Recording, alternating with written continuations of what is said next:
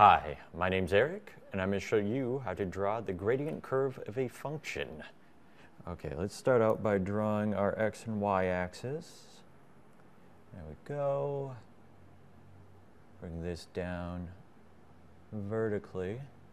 The x-axis is the horizontal one, and the y is the vertical. Okay, now for this equation, it's y equals x squared. So if x is 3,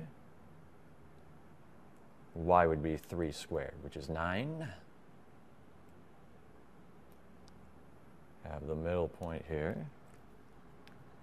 And to draw the curve, bring this down to 0.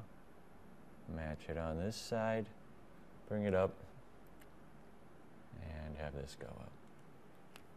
All right. And that is how you draw the gradient curve of a function.